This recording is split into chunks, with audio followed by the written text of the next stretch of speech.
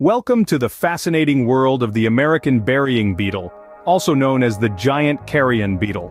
This beetle is no ordinary insect. It showcases a rare parental care behavior.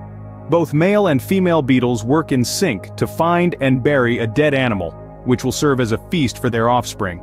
They're not fussy. Any carcass between 2.8 and 7.1 ounces will do. Once they find it, they strip it of fur or feathers, roll it into a ball, and coat it with secretions to slow down decay. The eggs are then laid in the soil right next to the carcass. The parents even feed the larvae regurgitated food before they start feeding directly on the carcass.